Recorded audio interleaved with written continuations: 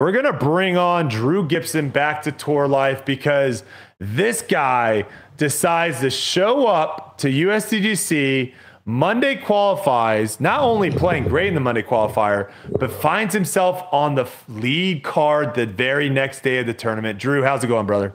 Hey, man, how are you? I appreciate it. Thanks for having me, you fine gentlemen. Yes, we're doing good. We're doing good. Excited to talk to you. First, congrats on the baby announcement.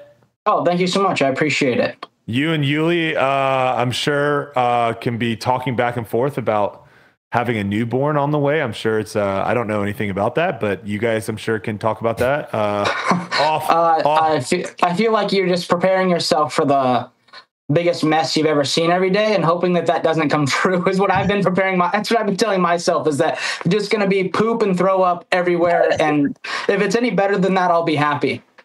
See, I can't, it's going to be interesting because I don't know how I'm going to handle that, because I'm terrible at seeing other people's injuries. Like, there were some major injuries in the NFL this week, and I can't watch any of them. Like, I just have a hard time watching it. But if it's my injury, I have no problem watching it. And I'm hoping that is the same for like my kids, because like I probably don't do that great around vomit and feces of other people. But I'm hoping if it's my child that it doesn't like affect me and I'm able to just go in there no problem. I think I'm not going to lie. I wouldn't want to wipe Paul's butt, but I think I think my baby, it might be a little different. So yeah, I don't think you guys are out of the norm here. I think everybody thinks the same way. Everybody's stuff is gross, but when it's your kid, it's a little bit different. Fine. Yeah, it's fine. Yeah, Drew, I guess first off, kind of tell us like how the season was this year, expectations coming into the season, where you're at with how you end up finishing and all that.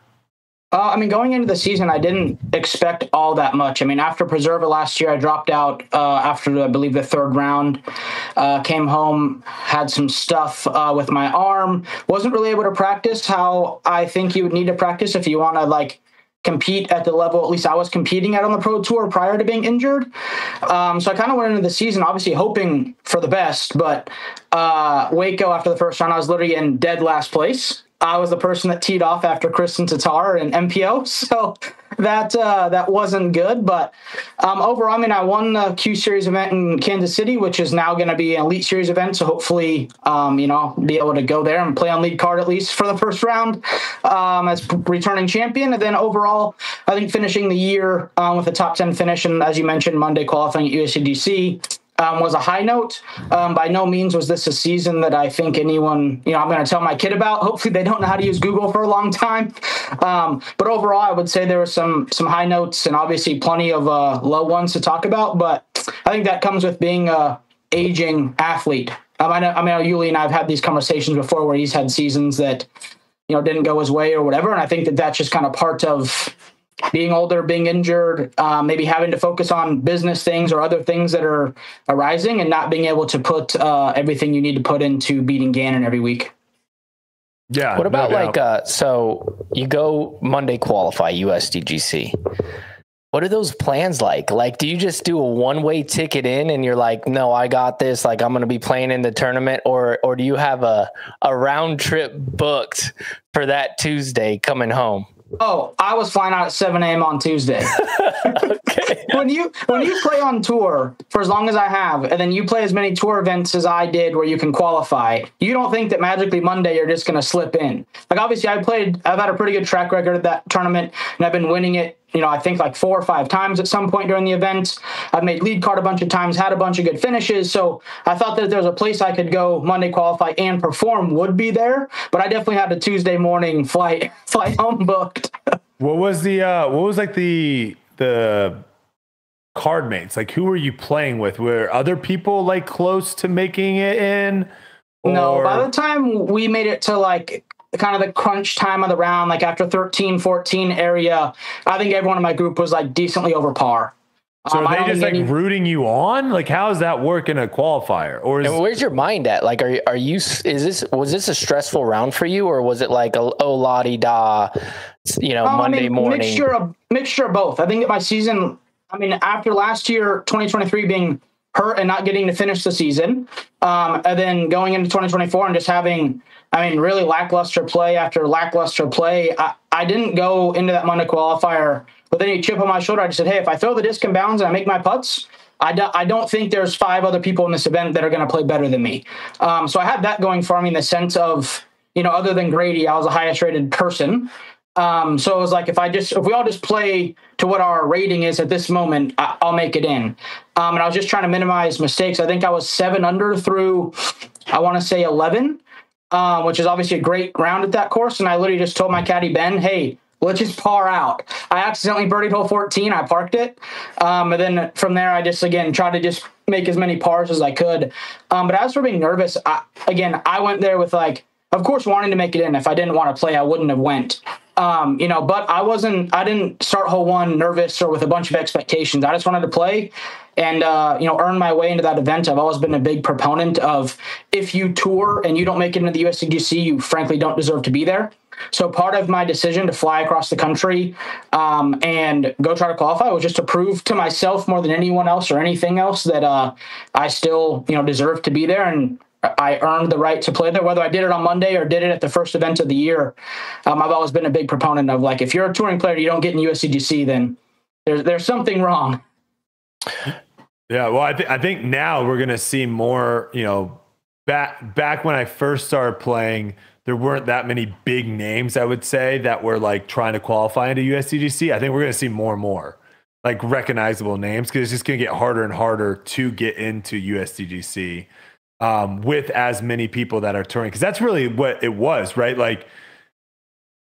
A few years ago, you would show up to a tournament and be like, oh, if I get 50th place, I'll get a USDGC, because everyone in front of there is already qualified. Well, that's what happened at Green Mountain Championship. I had to come home because we had appointments for the baby and I wasn't going to miss that. And I knew that would put me in a situation where I had to Monday qualify. But Tristan Tanner, got in the tournament in 64th place at Green Mountain Championship. I'm pretty confident if I would have showed up to that event, I would have, gotten hopefully 64th or better, and would have made it in. And he got the first qualifying spot at 64th place. Yeah. So, I prioritized my family and, new baby we have coming. And that was just a decision I was fine with making, is knowing I was going to miss both of those qualifying opportunities. But, again, it comes down to, he was the last person again, and he was the first person to drop out of the tournament. So at some point, he was the second. Events, I was the first person to drop out of the tournament. Well, actually. You weren't 17 over when you dropped out. Yeah, that's true. That's true. But no, like I said, I just feel like the people that want to be there and, earn their way being there on the course, and doing it in a way where they earned it. Years prior, I always would qualify at Memorial or Vegas every year for 5 or 6 years in a row. One of those being I won Vegas, but I always took pride in being in the USDGC, in February. I always thought that was awesome. So this year was definitely a different change of pace, but like you just mentioned, I think that you're going to see a lot of top players without sponsorships, without being in USDGC, without touring. I think there's going to be a lot of changes coming in the next, 8 to 12 months that we're all going to be pretty surprised by. Yeah, it'd be interesting to see kind of what the state. I feel like we're in a stabilizing. The sport right now needs to figure out where it needs to stabilize, and that's what is going to big changes probably to come, but it'll hopefully be stable after that. Someone posed the question. They were curious: would you ever be a consultant or be interested in working with the tour when it comes to course design? Because I've talked to Phil for hours upon hours. I'm not going to say I've forced my way in, but I've tried to be hey, I'll go, Monday morning and walk and, try to do what I can. And I think sadly, not sadly, because without the local committees, we wouldn't have tournaments, but I think it just relies on the tournaments to get it prepared. And their view is by the time Monday rolls around or whatever, it's far too late for us to improve the course, for lack of a better term. So I would love to do that. Hopefully, maybe one day when I retire, that'll be something I can do, is go to those events a couple weeks early, make sure the tee pads are level, make sure we're not throwing off the middle of a bridge, all that kind of stuff. But as of now, the Pro Tour is still granting, waivers and such for those type of things, which I personally think are inexcusable. And if I was there the week before, I'd say, hey, we at least need turf. We need something here. So we're not playing one of our Elite Plus events on 4 different surfaces. But where the sport's at, I mean, I don't think that there's really space for that consultant position. Or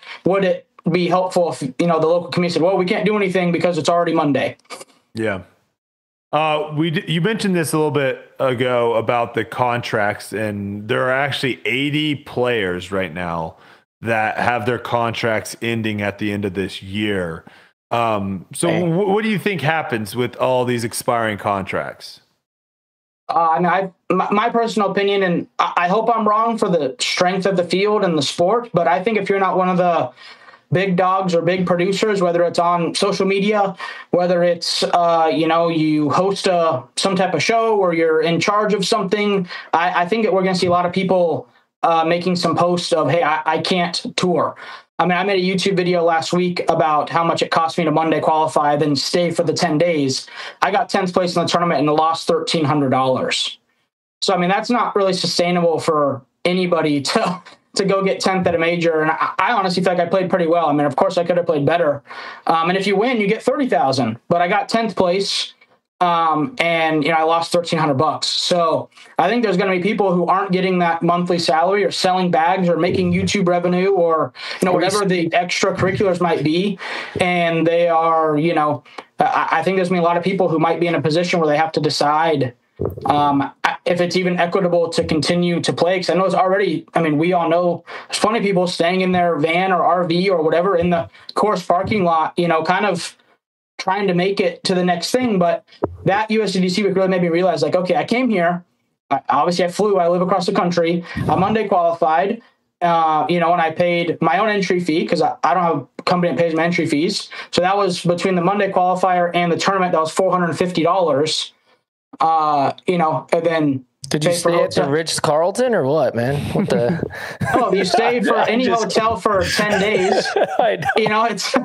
So it just adds up, and it's one of those things where it's like, you get 1,700 for 10th place. It's like, even if you don't stay and if you stay in your car, you're still not actually like making money. I was there for 10 days. If you times your practice and your effort and your energy times 10 days for $1,700, it's not really like a very equitable investment. And so my point is, I think with these contracts, I think that these, just say $3,000 to $7,000 a month kind of deals that were getting handed out a little easier during COVID or shortly after are going to start going to $1,000 to $2,000 or $3,000. Now all of a sudden, touring and all that becomes a lot less reachable, I think, for a lot of people. Yeah. Well, you're one of the people who you go on tour and you do all the extra stuff, right? You're making your YouTube channel or your YouTube videos and everything. And obviously that pays a little bit. Like you go into the USDGC and they're making the YouTube video about how much it costs. People watch that and you get a little money back. Are you surprised that more people don't do it? And is that tough? Is it hard to have that sort of grind, go out there, do all the small stuff and do the YouTube, or do you find it pretty easy? I think it depends on what style. I think the style that Brody and I had done for a while, where you're doing the course and, I don't know Brody's situation, but I edit it myself, and I obviously try to make it look good because it needs to look good or else people are going to roast you in the comments. And I think that if you're doing an hour-long video and you have to sit there and clip it and zoom in on all the shots and all that, it becomes very tedious. And obviously the return, on a video like that, 30-minute video getting 50,000 views, of course, is there. But I always wonder why those people that are, borderline, pros, I guess you could say, where that they're not cashing a bunch, their sponsors probably not giving them 10 grand a month, why they're not using a little bit of their extra time to grind on the videos. But as someone that does, I also understand, if your goal is to be the number one player in the world, you're not going to be grinding on the videos. Yeah. I strongly believe that. Simon, from my knowledge, is about the only person that's won a pretty good amount of times in the last, just say 5 years, and also films, edits, and does all his own videos. Well, there's also a lot of people that are just bad on camera. Yeah, no, there's a lot, obviously, my realization too is, I ended up buying a pretty nice camera. Then you get $400 wireless mics, and before you know it, I've paid $3,500 for my camera setup, which of course you don't need that, but that helps people if they find your channel for the first time. They're going to subscribe or enjoy the content because they can hear you and they can see where the disc is going. So to even create YouTube content that's going to get people engaged and get those subscribers to get the money, you have to invest in it. I think very few people. I use my phone. Yeah. And you're one of the most popular people in disc golf. So people are going to watch you if you film it with this watermelon can. So it doesn't, that's not like, I think that you're one of the outliers that, can film it on your phone, edit it on your phone, and people still live and die for your content. I think that mid-level pro who has 2,000 Instagram followers, it's going to be really hard for them to grow their YouTube channel with an iPhone and, expect people who are watching my videos, Brody's videos, Simon's videos, Ezra's videos are pretty high quality to think, I'm going to give this person my 30 minutes versus these other options that are already out there. Well, again, it goes back to the fact of like, there are just people that are more entertaining than others. And that's why Bedanza, we've seen what he's done. He is, sub 1,000 rated. But he creates great. Every time I watch one of his videos, I'm like, man, if I could edit like this, I'd have 1 million subscribers. He's just very good at telling a story and putting himself in front of the camera. And, maybe some people might not like the content or whatever, but at the end of the day, he's really good at what he does. But that makes why, when he was 800 rated, why people liked watching him and he grew a following because he had nice equipment. You could hear him. He knew how to edit. And so I think that this is one of those sports where, just like Brody has kind of proved with his other ventures, ultimate to trick shots to golf to people follow him because he's good at what he does and able to present a product and be entertaining and people are interested. I feel like someone in disc golf with 2,000 followers, it's hard to even get the people interested because you only have a small pool to really pull from to start your channel, if that makes any sense. No, that's a good point. With disc golf, if you're going only in disc golf, you're basically what you're saying is right. You're having to pull people's attention away from other areas because there are so many people doing it now. When I first got into disc golf, there was almost no one doing social media, almost no one. And now it's almost like everyone's doing it now. So it's way harder to kind of get your foot in the door, if you will, because like you said, everyone's kind of already like, well, I watch this, I do this, I watch that. And now you're trying to get people to go away from you. You have to kind of go outside the box and do something different. I do want to say a little bit. I saw something about MTV Cribs. Do you guys remember that show? Yeah. I thought this was actually very fascinating. So almost the entirety of that show is fake. A lot of the houses they're showing, they actually don't even live in the house, or they're leasing, or it's someone else's house. They were saying like the 50 Cent one where he was showing all the cars that he had. Those were all rentals. It was very much a look at how crazy a lifestyle these people have, when in fact they really didn't. And the kind of documentary about it was basically saying, I'm sorry, I'm ruining it for a lot of people. This is me telling you that Santa isn't real. Don't have your kids watch this. But the reason for a lot of that is, or at least what this guy's theory was you need to have all these people trying to aspire to be a huge movie star or musical artist, because those people end up feeding into that industry, and they need those people. They need those people to feed into the industry. And if you have the lifestyle of, I think they were saying like JoJo at this time was like living with their mom out of their car from like hotel to hotel, right? If you show that lifestyle, it's not really one that people are going to look at and be like, I want that to be me, right? And I think that is maybe an issue a little bit with disc golf. Is right now there are a lot of people living in your van and traveling around the world, and that is hitting a very small minority of people that want that lifestyle. Do we see that being an issue? And is that something that's even fixable, or is there things that we can do to fix that? Because it's not a very luxurious lifestyle. It's not one that people are going to look at and be like, I want that. I get it. There's going to be some people in the comments being like, I would love to do that. I'm talking about the grand scheme of things. It's not a super luxurious lifestyle. I think that it's a tough sale. Like I said, I toured with Paul. We lived in his Kia and we went hotel to hotel. I've lived in an RV. I've done it every way you could think of. And at the end of the day, I think it boils down to my experience at USCGC. In order to get there, get in the tournament, do all that. You know, you're playing professional sport at the highest level and getting 10th place, which, like I said, I'm proud of. If you told me every year you play USDGC, you're going to get 10th, I'd be like, hey, that's a good career in itself.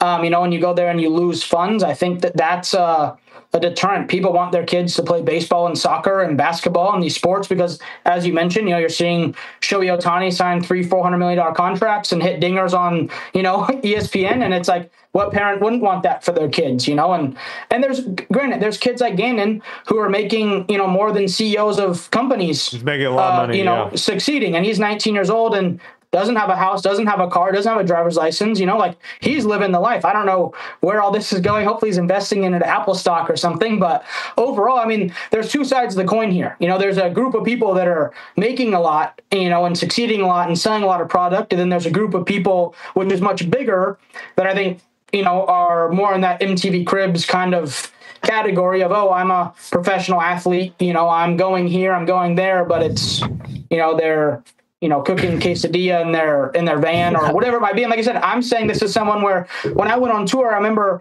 first tournament ever, Ulibarri, I fly there with him. I think Geisinger maybe won the A tier and got like $680. And I literally told Paul, I said, how the heck do you do this? I'm like, he just won the A tier we played and he got $600 and he's like, oh man, it's a grind, you know. And now we're seeing like that same A tier now probably pays $2 or $3 grand. So it's like we're seeing, like, I've been there, Paul for sure has been there, since like you win a tournament or you do something and you theoretically get nothing. We did it because we loved the game and it was easier than working at Target. You know, that's like always my joke. People are like, well, why do people tour if they're, you know, the 80th person guy? It's like, well, if you make 30 grand, it's better than making 30 grand at Target. You know, at least you're out traveling the country, you know, hanging with your friends, playing practice rounds. Like, but I remember getting in the car and, you know, the award ceremony at Minnesota Majestic. And I literally looked at Paul. I'm like, dude, how do you do this? And he just laughed and said, buddy, it's a grind. And, you know, sadly for most people that hasn't changed much. I mean, Brody, I'd love to see your schematics on how much you've invested into the sport versus like what you brought back on the course wise, not obviously sponsorship and all of that. Like, you know, obviously you dedicated your life to this game for the last 3 or 4 years, traveling. I'm going to see you every tournament doing all this stuff, you know, and it's like, even when you play well, it doesn't make up for the weeks you didn't. You know, if you're on the PGA Tour and you know, miss 9 cuts in a row, then you get 8th. It's like, oh crap, okay, I just got 1.6 million. I could go home and do nothing the rest of the year and have a just fine year. You know, to where us, it's you miss 9 cuts in a row, then you get 8th. You're like, okay, cool. Now I can, you know, maybe go to buy some organic food instead of McDonald's tonight. Yeah. No, it is tough. I mean, it's getting better. And again, it's one of those where I do think it needs to be top heavy and we can't be trying to, you know, have all these people on tour make a living. It does need to be a little bit cutthroat and top heavy because that's what's just going to produce the more talent. It really is. It's going to make people hungrier. It's going to, you know, survival of the fittest. If you're not good, you're cut and you got to get better. And so I think it is what it is. But the MTV Cribs thing is funny. And one thing I will say about that is like when you go into a job interview, I don't know where I'm going with this, but when you go into a job interview, you're going to dress up, right? That's not you. Like you're dressing up to be like, hey, I'm professional today. I really want this job. It's the only suit you have. You get what I mean? One thing that I've done my whole career is I think it rubbed a lot of people the wrong way for a long time is I always just carried myself like I was an athlete and I was the best out there. You know what I mean? And there's something to that. I think what I see on tour with a lot of people is I see a lot of doubt, and they go to each tournament and they grind it out and they're doing the thing, but there's no belief behind it. And coming from a place like Drew said, where I'm like, no, it's a grind. Like, no, it's more of a lifestyle of like, I'm here for the love of competition. You know what I mean? And you see, I was having an argument with somebody the other night and they were asking if I would trade world championship for $1 million. And I said, yeah, absolutely. 100%. They were like, well, what about for all the money in your bank account? I said, yes. And they're like, they couldn't understand why. And in sports, you see across the board, no matter where, you're going to see these fairy tale stories of somebody. Like, I just watched a thing on Instagram with the Lions kicker being like, hey, I was a bricklayer 18 months ago, and now I'm kicking winning field goals in the NFL. Like, there's always going to be those stories across the board. There's always a level of I'm grinding. Okay, I made it type thing. UFC is a big part of that too. And I don't think it's ever going to change. Like, there's always going to be those outliers of barely making any money and trying to grind and get on the tour. The problem is, in our sport, is the top 20 guys. If you're not top 15 in the world, you're not making any money. Like Drew said, he took 10th place at the USDGC, he lost $1,300. Like, that's not very lucrative.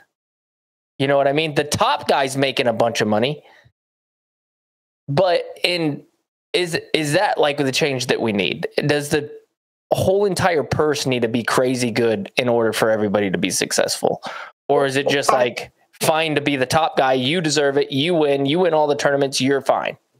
I think that my opinion on this is that with what happens with these contracts this offseason, I sadly believe, and I was telling someone else this today, that I hate to say it, but I think that there's going to be a lot of those people that are that mid-level could get top 5, top 10, maybe even win the event. But typically you're in that, 50 to 25 range where you're getting, maybe your money back for the week after, expenses and stuff. Those people are going to have to decide that they simply can't do it anymore, because at the rate that hotels, gas, food, everything else is going up. I mean, everyone who lives in our country knows that that's the truth. The purses aren't going up at the same rate in that 50 to 25 range.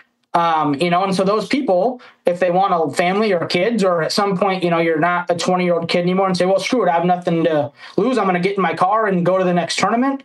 I think those people, if these contracts, obviously, as it seems to me by the market, are going to go down, I just simply think that they can't make it. I mean, no one should become homeless or, eat water for dinner in order to play disc golf. And I sadly think that if the sport goes the way it's going when it comes to these contracts. And I was at Music City Open this year, and someone told me about one of the big manufacturers sending out a mass email saying, hey, expect cuts at the end of the year, and send it to everybody. There wasn't someone excluded from that email. And so it's if that's where we're at, and that's what the market is, showing that, I think that those bottom, like I mentioned before, those $3,000 to $7,000 people are now $1,000 to $3,000 people. And I simply don't think you can make it from event to event on that. And I think that hurts the sport in the sense of, because I agree with Brody, especially when I was at the top every week, I definitely thought, man, I got freaking 6th place. Why did I not get $5,000? It should be higher up. And I still think that way. I just think that there needs to be some type of way to facilitate those people who still played well. Like I said, I think now 15th place is great. I mean, I think if you get 15th place, you're pretty much in the top 3 cards the whole event. You're beating great players. I think that should be rewarded with more than $1,000 here or there, in my opinion. And I think that that's for the sustainability of the sport, and less for hey, I get 15th and I want more money. I think if you want more money, you need to sell more discs or make more videos, or, in disc golf, it's not like you're chasing this, $100 million deal unless you're maybe Gannon or AB or some of these young kids that are absolutely killing it. But I have a tough time believing that there's going to be people chasing the dream once the people who are already barely making it possibly get even deeper pay cut, if that makes sense. Well, it was easier to chase the dream back in the day. And people don't understand that. It was so much easier. You know why? Because entry fees were $75. $75 was fine. I can go to a tournament, play for $75. I get $400. That's a lot of money. That's a lot of money. Now it's $10,000 for a tour card. Yeah, you can't pay that before you go on tour for a lot of these people. That's why our purses are higher. That's what a lot of people. I think a lot of people don't realize that, guys. At the end of the day, disc golf is a bunch of guys showing up, taking money out of their pockets, throwing it into the pile, and then there's one person that's, I'm not playing, but I want to make this a little bit more interesting, and they're matching the money. That is what disc golf is.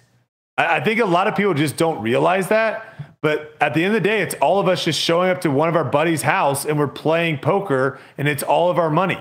that is what it is. Like, and Gannon has 25 full houses every. if you And want, Gannon has the card in his pocket. we can go back to $75 entry fees, but you know what? No one's winning $15,000 anymore. The winner is going to be taking home $8,000.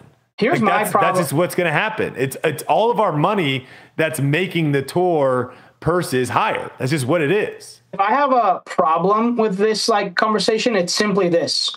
It's that, like I said, I pay my entry fees. I paid $80 to play the Monday qualifier, which of course they put that money into the purse. I'm not complaining about the $80. But then they sent me a thing of, oh, hey, pay your invoice. I owed $375 more dollars. So I paid $450, whatever, to theoretically play the USDGC. And then you tell me I get 10th and I get $1,700. It's like, well, what just happened?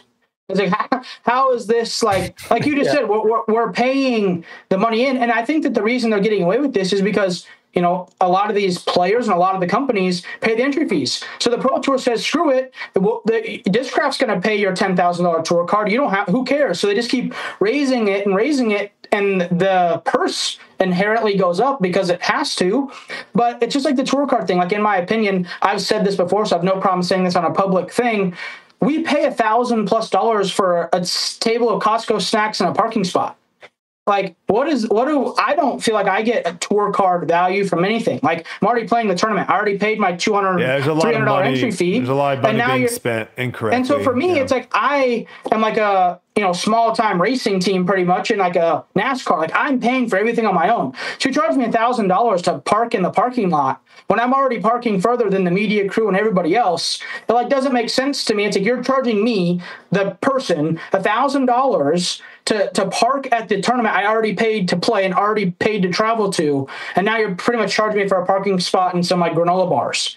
I think that that's the biggest problem. But 99% of the people that pay for a tour card, Discraft or Innova or whoever reimburses them, and so they don't care. Like, oh yeah, cool, I'll charge $9,000. I'll just tell Bob to send me a check next week. It doesn't matter.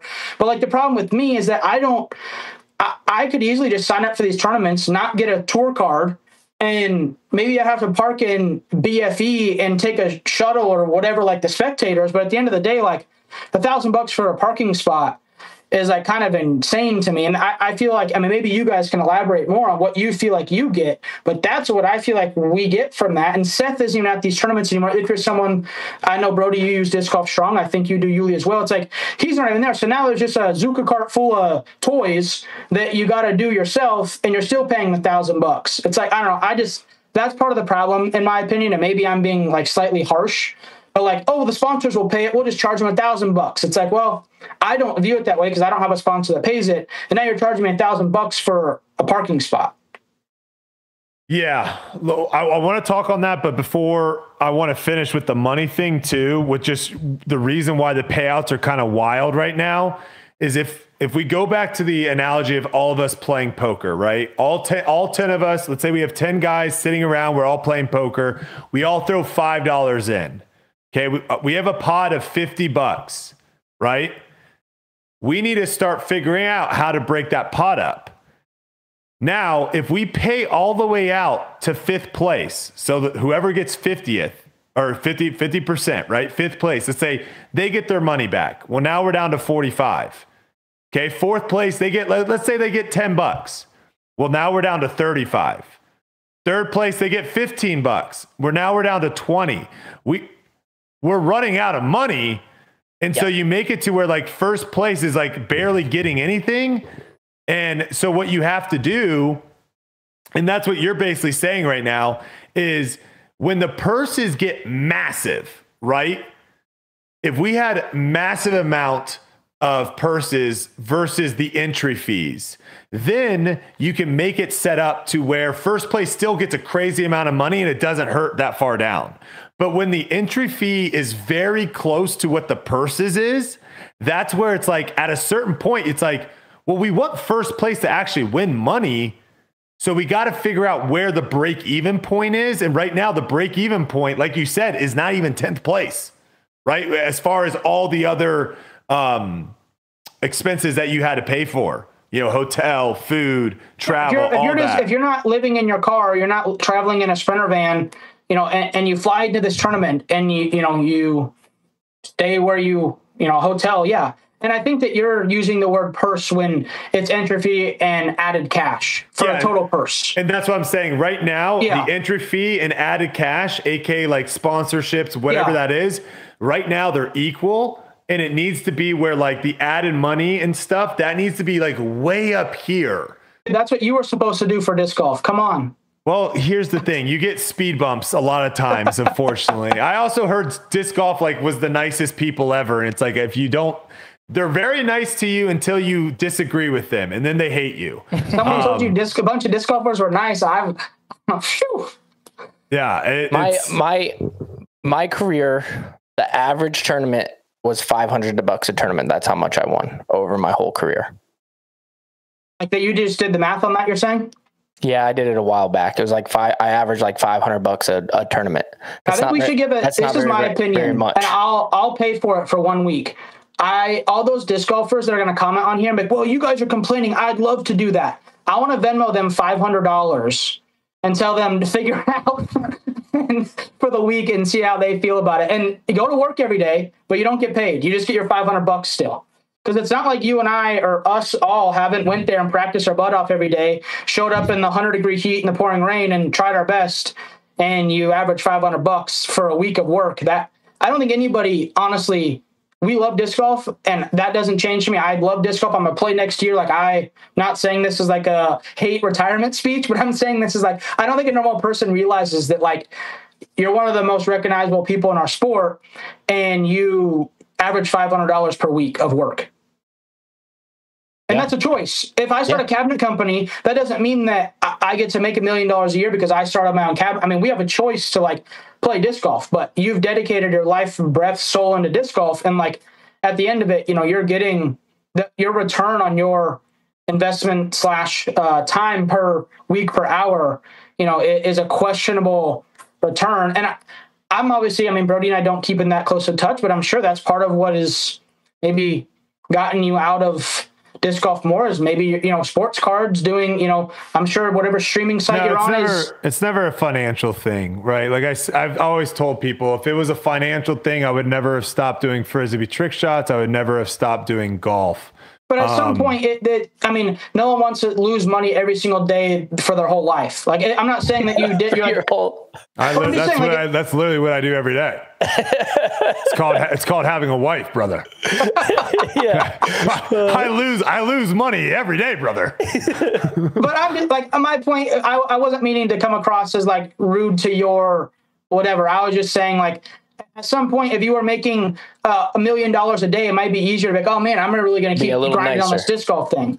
And that's just like anybody. I don't care if you told me, hey, I have to go outside in my front yard and stand in a trash can and bang my head with the drum set, but I'm going to make $1 million a day. I'll do it. Yeah, you do get to the point though, just like being upfront, like there was a point in time where I could go out, spend a day to 2 days filming a Frisbee trick shot video.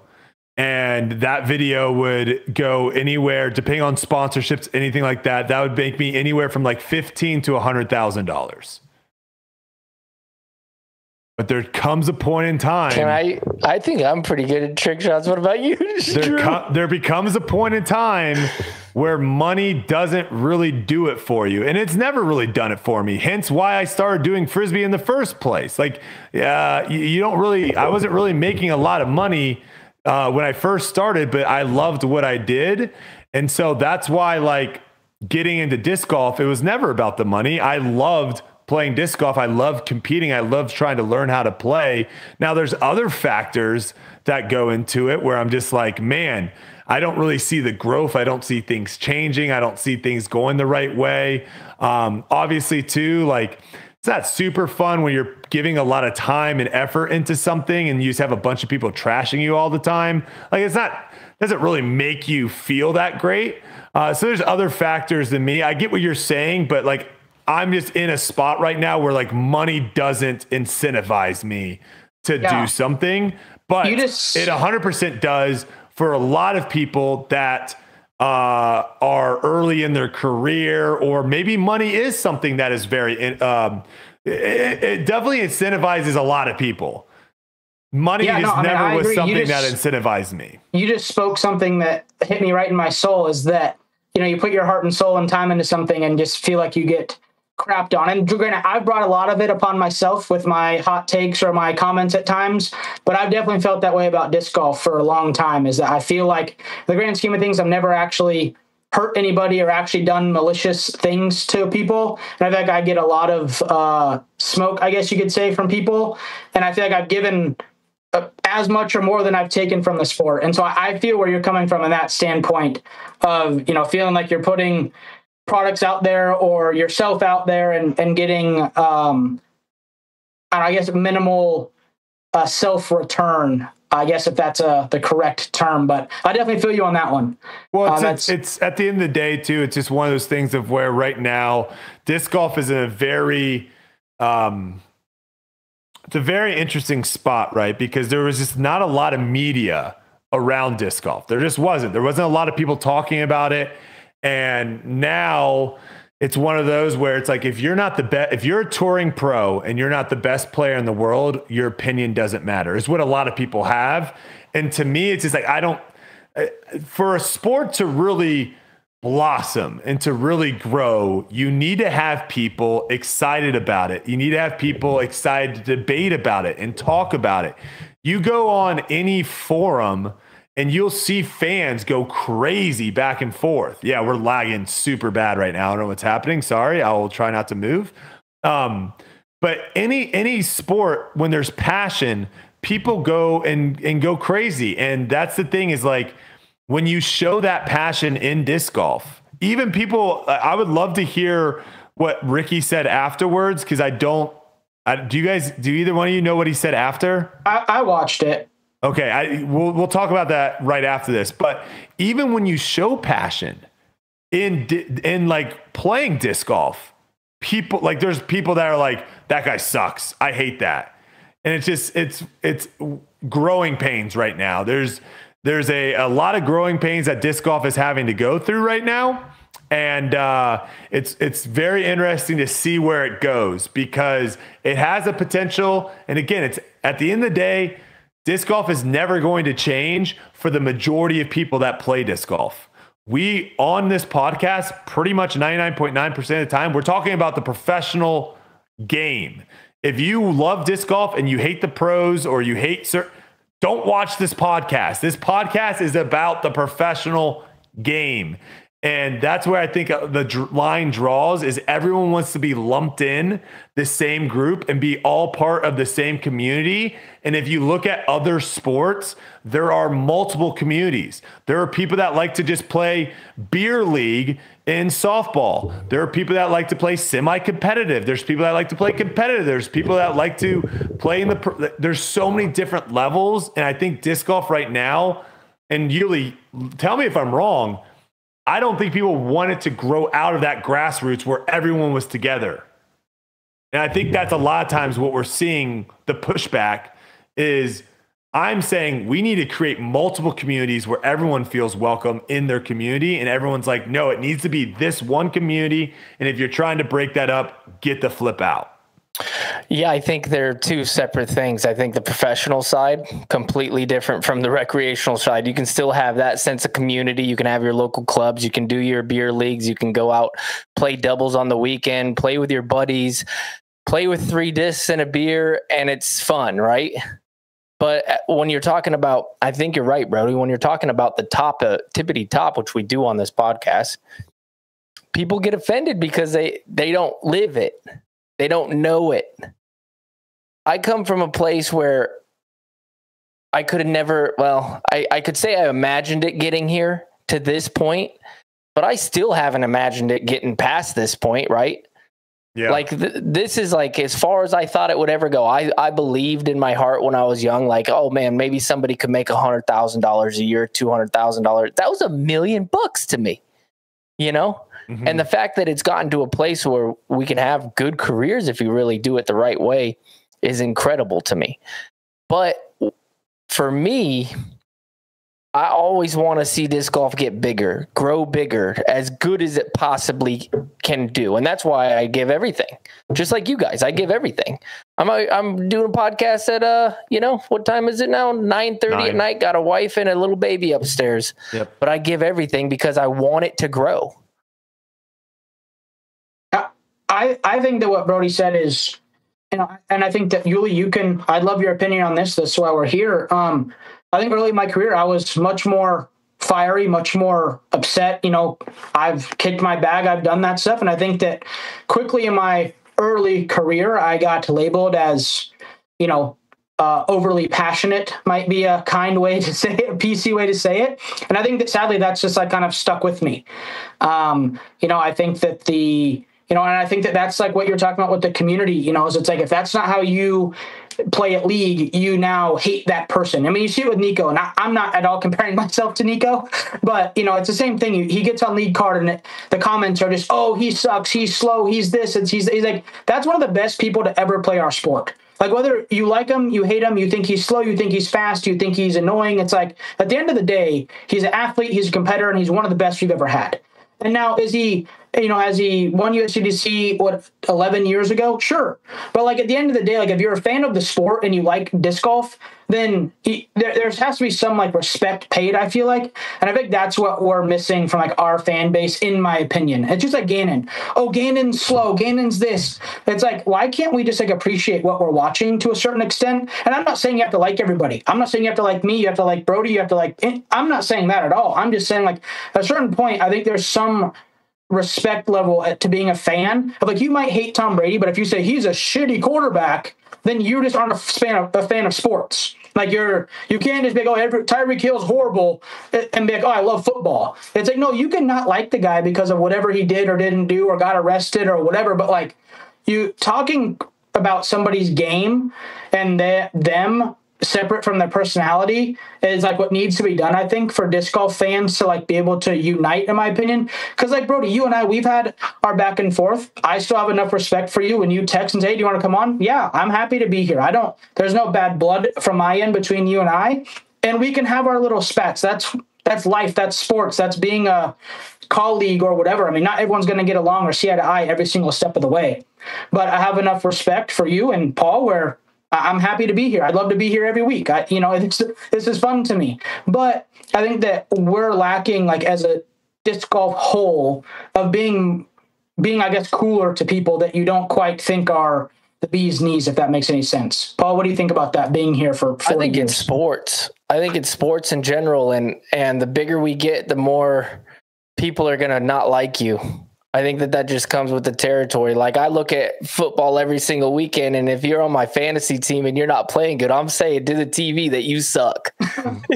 You know what I mean? And I think that that's sports in general. Now, do I really think that about the guy? No, but the guy got me 0.2 points and I lost my fantasy league by 4 points. Trash. Like that guy stinks. He's trash. He's going on the waiver wire, I think what you're saying is a little bit more personal because it's such a tight-knit community that you see the comments and you're like, wait, I know that guy.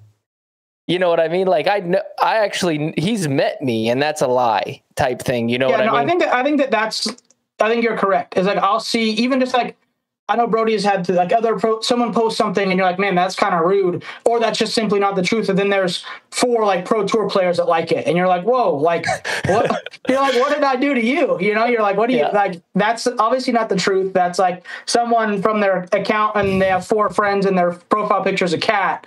And now it's like these people are like jumping on this bandwagon. And like you said, I think it's just like if I said something about you, Paul, versus someone else saying something. Yeah. You'll call me or text me like, hey, man, what the heck? Or if some, chucker from Illinois says something to you or about you, even if it's the same exact words, you're like, whatever. I think that the personal side of the things is where, we, as disc golf, could help separating these things, if that makes sense. Yeah, I think where we want the sport to go, right? We're looking at other sports. We want the money. We want the fans. We want the exposure.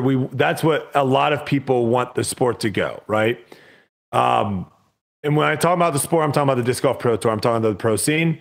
With that comes negative stuff. It is what it is, and we don't even have right now, we don't even have people betting against us. That's really like what Yuli was talking about. Like, that's really where someone might send you a DM to, you might lose their house. Yeah. Or say like, if I see your kids out, but they're going to say really nasty stuff.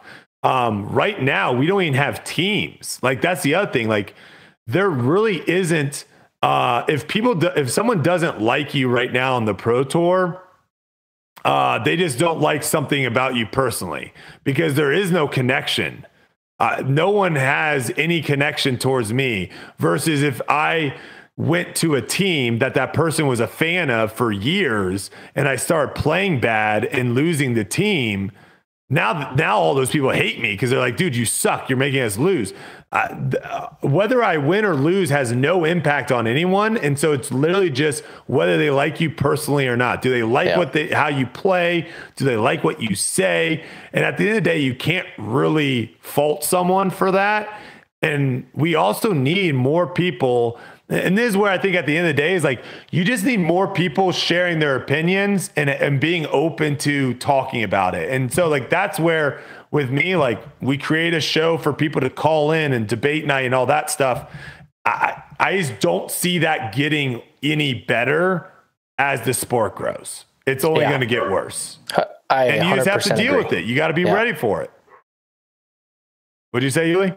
No, I agree. I agree with you. Yeah. All right, let's change a little. Let's change a little bit and go something else. This was actually an interesting post. Before we let you go, Drew, I kind of want to roll through this because you are someone that's not afraid to say what you're thinking, which, at the end of the day, you got to respect someone, whether you agree or not, to at least say what's on their mind. We need more people to actually step up and do that. So this was a post by the Disc Golf Fanatic page over on their Facebook. They said, if you had one recommendation / tip for the Disc Golf Pro Tour, what would it be? And I want to respond. I want to give you guys some of the comments and then hear what you guys think. So the first comment I pulled out was, let the low entry divisions do more creative things to keep growing the sport. When TDs won't give women our layout, we just start playing in women only tournaments and local tournaments, get less of our support, educate. So this was a little bit of an interesting one. What was the original? What does it say at the top? Let the low entry divisions No, the original post. What is the topic? Oh, sorry. If you could just give the Disc Golf Pro Tour a recommendation or tip. Gotcha. Okay, thank you. So it's let the low entry divisions do more creative things to keep growing the sport, which I kind of agree with. I like that. But then I'm confused with this one. When TDs won't give women our layout, we just start playing in women only tournaments, and local tournaments get less of our support, educate. So I think they're saying like, I think this is a female. I think that what they're trying to convey is that if they sign up for, just say, the local Dallas Open B tier, and they have to play the same tees and baskets as the men, they're more likely not to play and support that event and go play another event, versus if that TD at the Dallas Open were to give them an FPO layout with shorter tees or shorter baskets or both, that they would be happy to support both events. But I don't know what that has anything to do with the Pro Tour, because the Pro Tour every single week has 18 pretty much different pins or tees for the basket. I think, for the women. Yeah, I think this also just kind of shows like there are just a lot of people that have opinions or think they have opinions, and they don't really know the ins and outs. And so maybe it's not always the best. One of those being like the format. Didn't everyone hate the previous format where they reset? Yeah, for the most part, there was a lot of negative. Like there was a lot of people saying that was so stupid.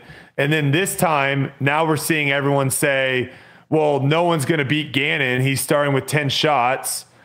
And then I know when like Nathan Queen won, when they did the pools, everyone was saying when that happened, like, well, this is so stupid. Nathan Queen won because of everything. Everyone's going to find something to disagree with. Not everyone, sorry. There will always be someone out there that disagrees. We just need to come up with stuff that's the most entertaining to the masses. That's basically what we got, because there's always going to be someone that's get upset. As the guy that got second to Nathan Queen, I think it's a cool story. I think him, going through, I think he obviously played the most rounds of anybody, and then taking down myself, Hamas, and Macbeth in that final round. Like, obviously, I would have loved to win, but I think that makes for the story. I think now, I mean, let's be real. Whoever got in 32nd place, they do have 0% chance of beating Gannon. And in my opinion, as they should. Yeah. I mean, Gannon earned that throughout every single event and every single week, but I do think there's got to be some way to have a happy medium between these two. Well, if we like the playoff, turn one of these events into that playoff format. Yeah, I think there's just something. If we like it, just do that. Yeah, I think there's got to be something that's in between, because I do think that it's a little BS. Like, one of the rounds Yuli caddied for me at that Pro Tour Championship I lost, I think probably shot like 10 or 11 under at Hornets Nest. And then the next day I was just even par again. I think I shot the hot round by like 3 or 4 strokes, and it's like, I lost by 1 or 2. It's like, I would love to have those strokes that I earned. But go ahead. Have the Pro Tour be like this. The points and everything is just a straight payout. So you get, if you win the Pro Tour Championship, it's a bonus $30,000 for being the points champion. And then everybody who qualifies, just throw another tournament together.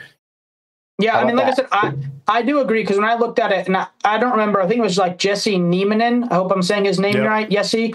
He got in because he won a Pro Tour event in Europe, whatever. And he was at the very bottom of the list at even par and getting in 10 under. And I'm like, this guy has negative 20% chance of winning the tournament. Like, to him, it almost feels like I would assume like you're out there just because you're getting paid, some lump sum of money in order. Well, he could finish. He could finish in 6th or 7th or 8th if he played really well. Yeah, I mean, again, I just feel like there has to be some type of like medium here and like I said, I'd love to hear your guys' thoughts. Like, I just think there needs to be something that's a little bit more rewarding to the top people, but a little less punishing to the bottom people. He earns it like if Tiger Woods in his heyday got 10 shots going in the FedEx Cup, like, nobody's catching him. You know what I mean? That's just the way that what happened this year with Scotty Scheffler? Yeah, did he win? The way the format's set up. I don't think disc golf. Did Scotty Scheffler win? I wasn't paying attention, but I just don't think it's good in golf. I don't think people like it in golf. I don't think people like it in disc golf either. Like, the way that disc golf is set, this goes back to, that was all created for FedEx. They wanted something. To me, just do away with it. If we like the old format, then just have an event during the season where it's like the top 32 get in and have that fun event that they had, that Nathan Queen ended up winning. Have that fun event, just be a standalone. And then if the Disc Golf Pro Tour wants to have something, create something and try to make it a major. Create an event and try to make it huge. The playoffs make no sense. It just doesn't make sense in disc golf. It doesn't make sense in a single player sport, the way that we have it set up. And so they're just trying to, this was 100% something they see golf do, and they're trying to copycat it. And it's like one of the worst things in golf. No one likes it in golf, and we're copycatting it. Why is this the only thing in golf we're willing to copy is their FedEx Cup system? Correct. That's the big thing. It doesn't make any sense. My idea is this. You have the season-long points race. You get rid of the World Championship. You call the season-long points race the World Championship, since you're traveling across the world playing at all these tournaments. If you win that, you're the world champion, and then you have the final tournament just be the final tournament. Like, it's the playoff, it's the championship. You've earned your right to be there, and you throw a bunch of money in there, and then you go on your way. Whoa. Yeah, there's a lot of things they can do differently. It does blow my mind that this is the one thing that they really grab from golf, and they're like trying to make work, because to me it's just like a no-brainer. Like, it just doesn't work, especially at the end of the season. No one cares. USDGC just happened.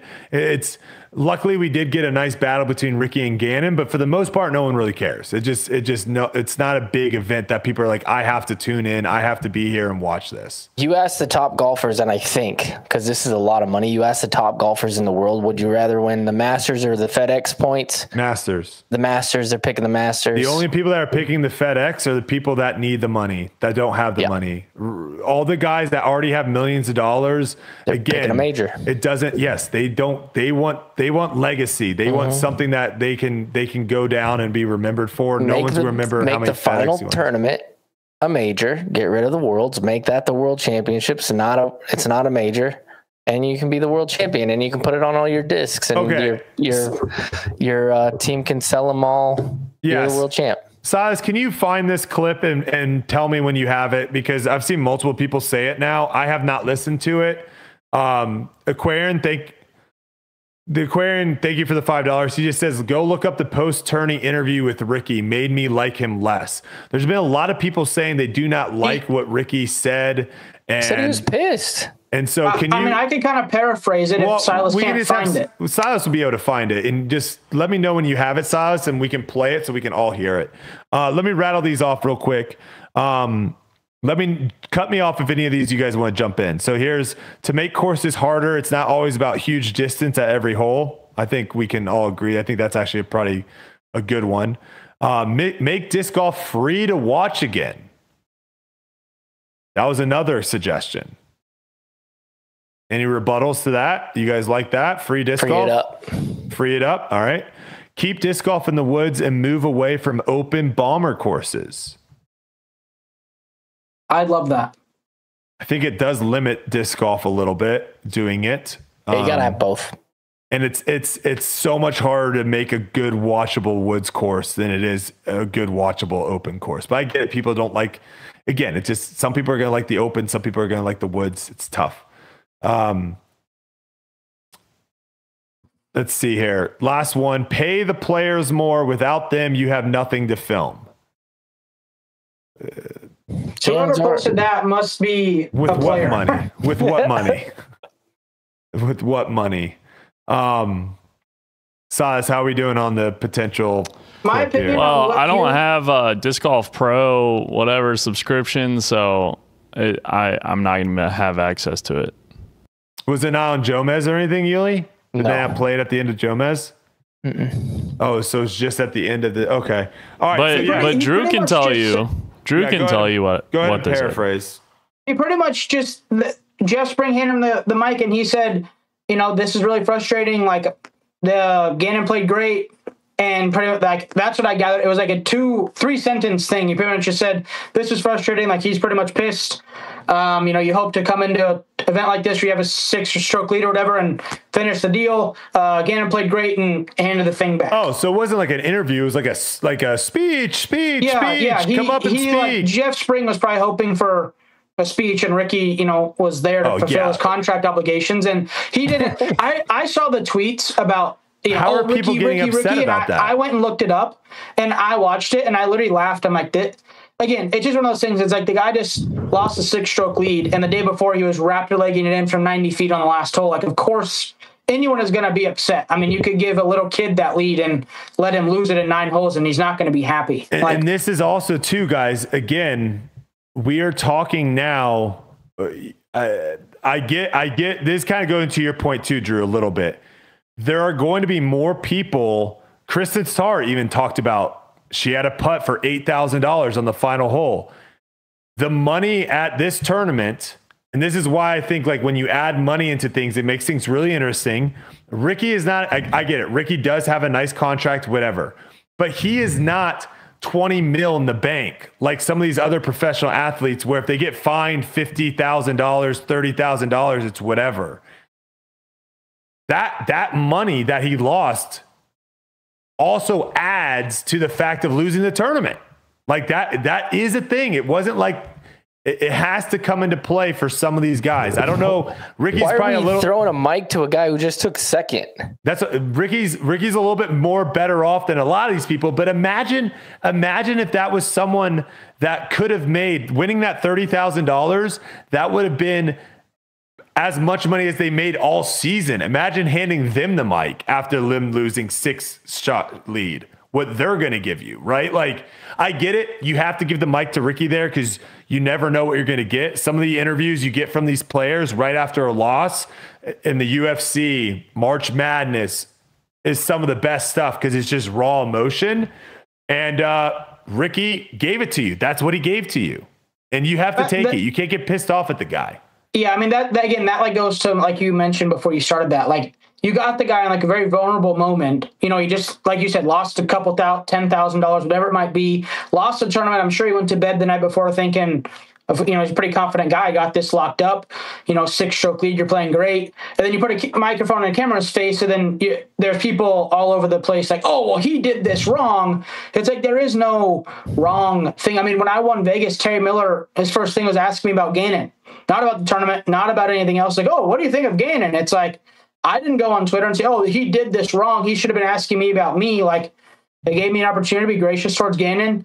And, you know, I said he's going to be great, and I think I got lucky. But, you know, I think at the end of the day, like, those are the emotions and the times where you can't really fault somebody for saying something that you don't agree with, because you're asking somebody. I'm so happy right now, you know, couldn't lose to a better guy. If someone like, that's said what they were that, expecting. Yeah. If someone said that, like, that is the disc golf answer that we expect, because spoiler alert, people, disc golf people, a lot of them are liars, and a lot of them are fakes, and a lot of them are wearing masks, and it's not really who they are.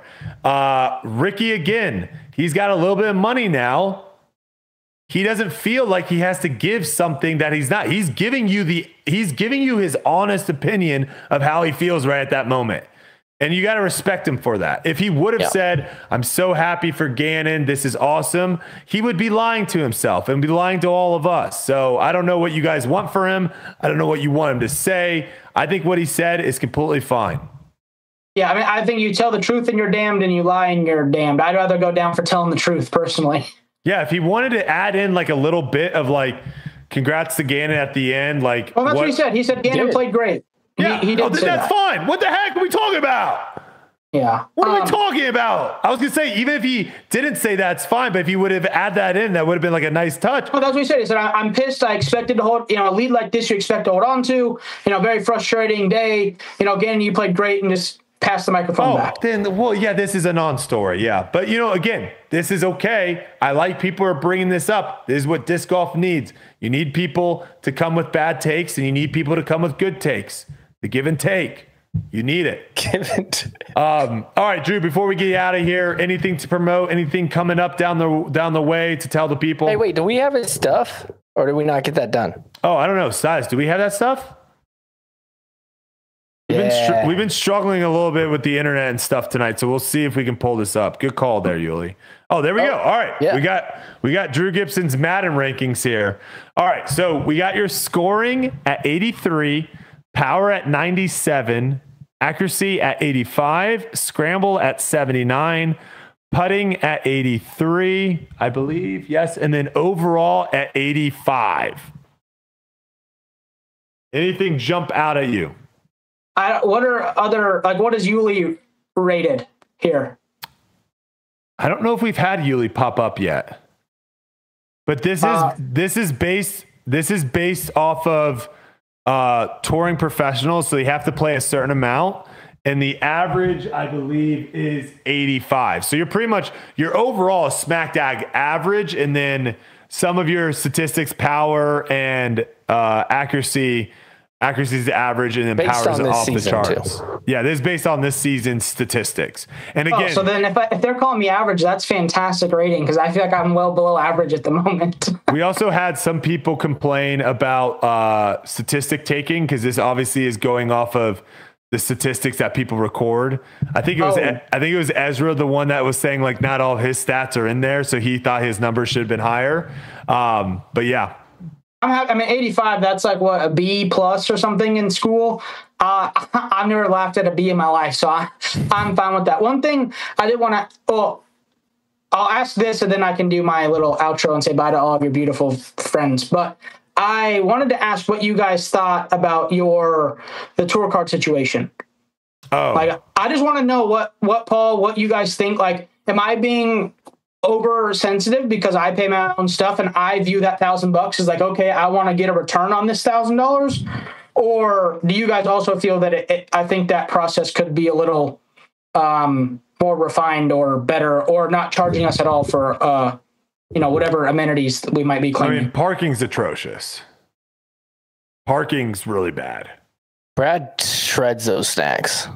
Not gonna lie, he probably gets $1,000 a week in snacks. I'm just kidding. Gannon fills his bag with those things and says it's for the Airbnb. So yeah, I don't fault him. It kind of goes back to when we were playing Ultimate Frisbee and there was like entry fees to get into tournaments.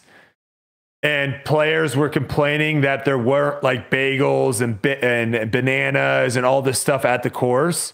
And the TDs were basically like, if you want all that stuff, the entry fees have to go up. And then you'll complain about the entry fees being too high. So that's kind of where I'm at, is like, if we want purses to go up, buy your own snacks.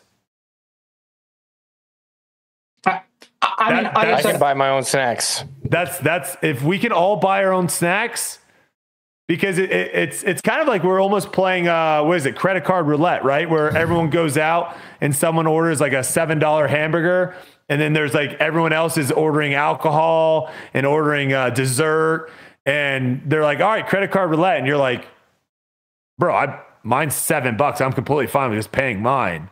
And all these other people are paying like $30 tabs.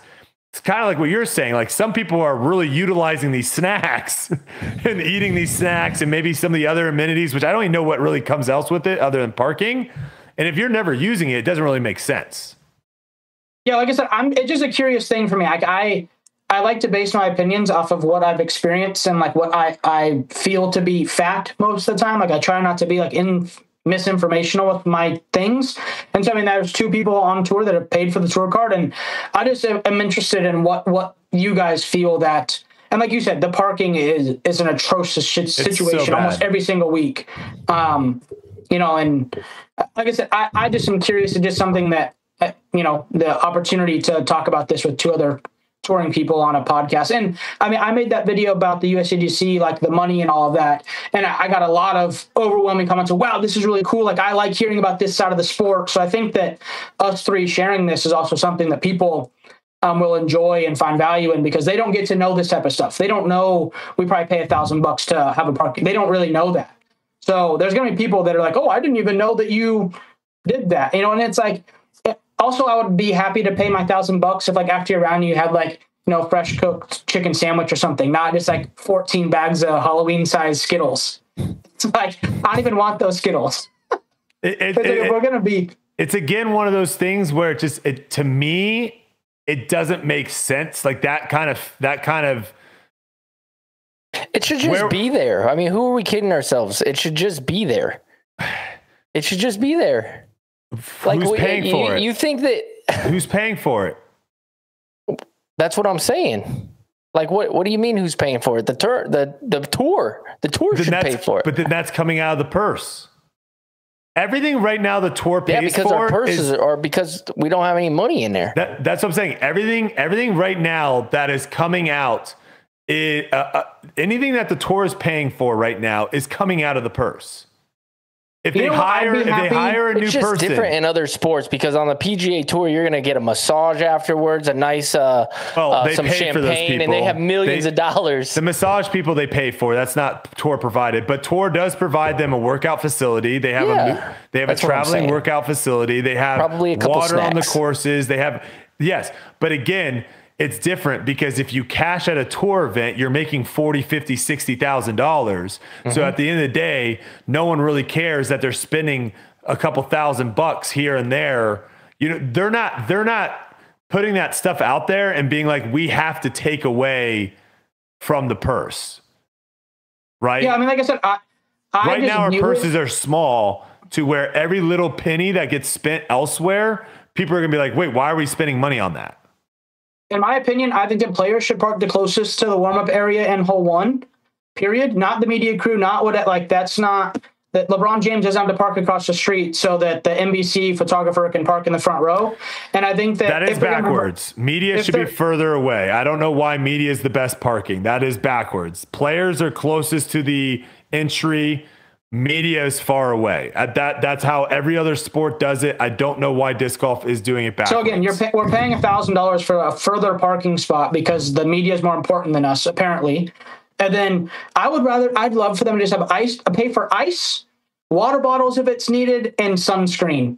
And if you want to bring us gummy bears or Skittles or vitamin water or whatever, go to the store on your way. Sunscreen's also another thing. I'm going to disagree. Sunscreen you can buy. You can buy your own sunscreen. I'm saying, like, if we're going to spend all this money on things, at least provide something that, like, it is useful. I see. Like, I don't want I have my own sunscreen. I have you're a million saying tattoos. if they're going to spend $1,000, at least spend it on stuff that you're going to use, not stuff you're not going to use. Yeah, I'm saying, like, just for people, if you're outside in 90-degree Nashville heat, you should probably throw on some sunscreen on your face. Like, you don't need fucking, excuse my language, you don't need Skittles with 90 dyes in it.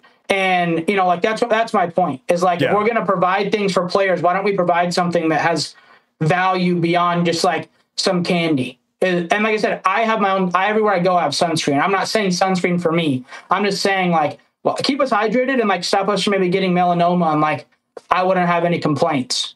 And, like, put the rest of the money into the payout. I do like the extra workout gear that they have there. Yeah, like to stretch out and stuff. Well, that's also a one-time purchase, right? They have that. You don't need to charge for that anymore. You already have it. But I'm definitely in the realm of, like, everyone should be taking care of what they need to be taken care of. And the Pro Tour, the only thing that I should, as a player, when I show up, the only thing that I should feel like I am guaranteed is a parking spot and water on the course. Yeah. Those two things, if they're there, I'm happy. And all this other extra stuff right now, it's really nice to have. I agree. But really, at the end of the day, it's like you probably should be putting that money back into the purse. Yeah. Until the purses get higher.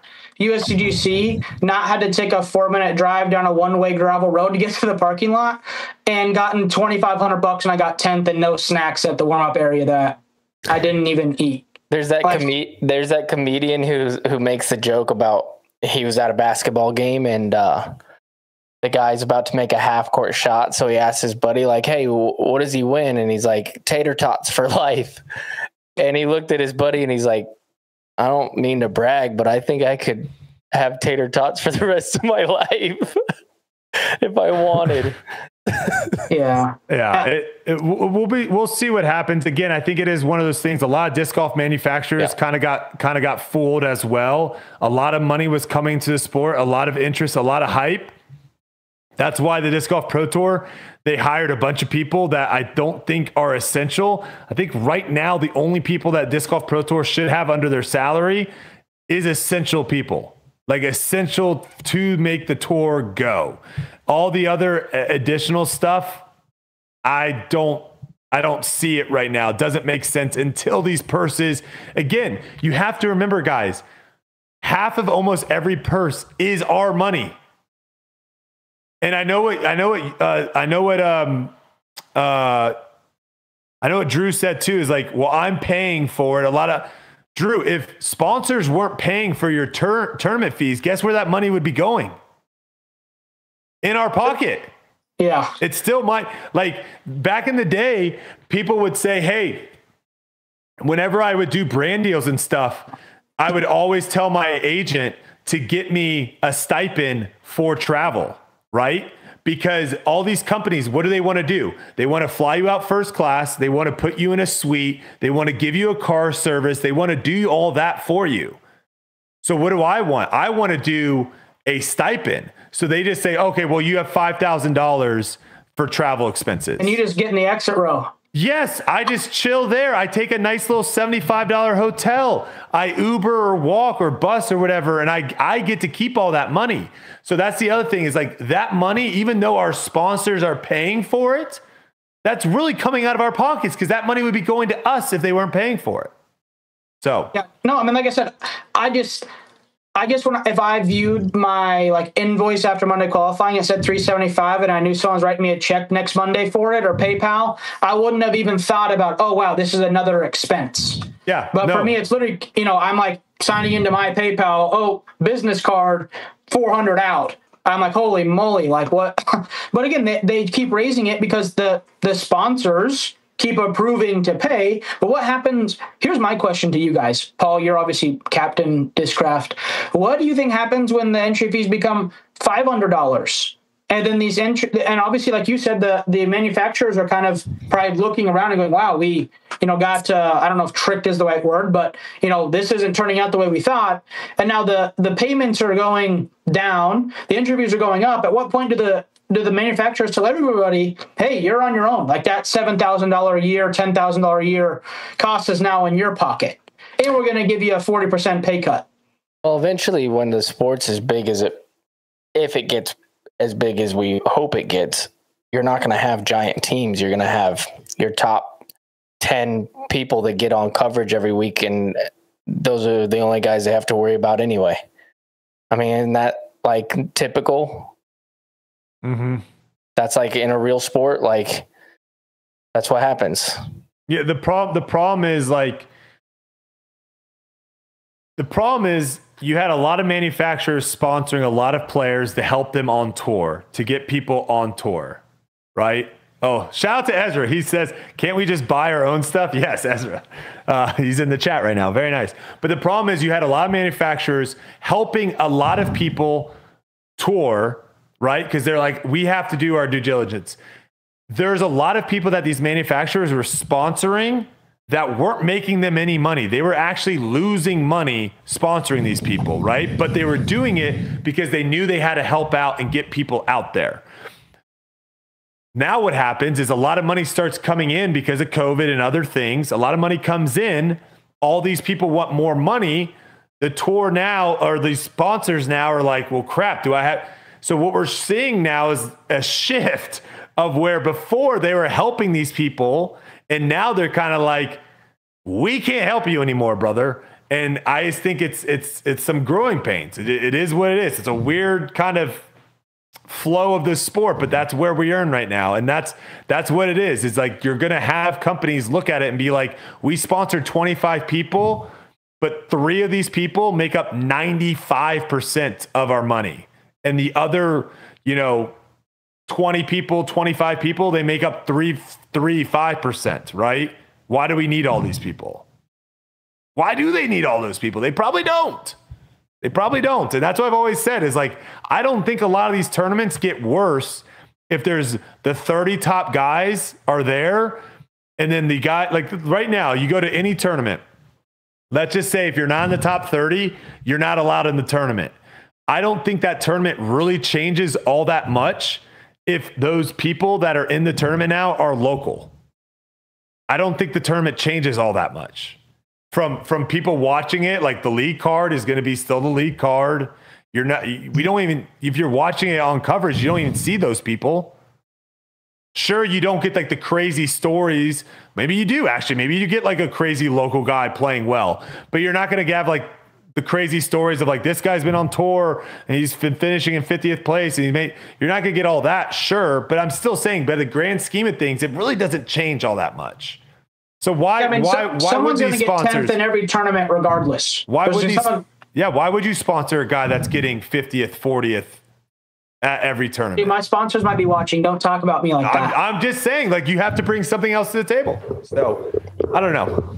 Well, I could talk about that for a while, but all right, Drew, hit them with the people. Where can they find you? What's going on? What you selling? All that stuff. So for diaper money, I'm doing form reviews on my website. So GibsonDiscGolf.com. I'm doing video, like form reviews with lines and all types of stuff that'll help you. If you go to our website, that will be at the very top. It says Drew's Reviews. That'll be a good way to support me and also help your form, help you throw better, dial in a little bit. But other than that, I want to thank you guys for being on here or, hosting this and inviting me. Greatly appreciate it. Hopefully we could do it more. And then hopefully, Brody, one day when we retire, we could play 18 holes of golf together and maybe share an ice cream or something. Okay. Sounds good. We always appreciate you jumping on here, brother. Thanks, Drew. Yeah, no worries. You guys have a good night.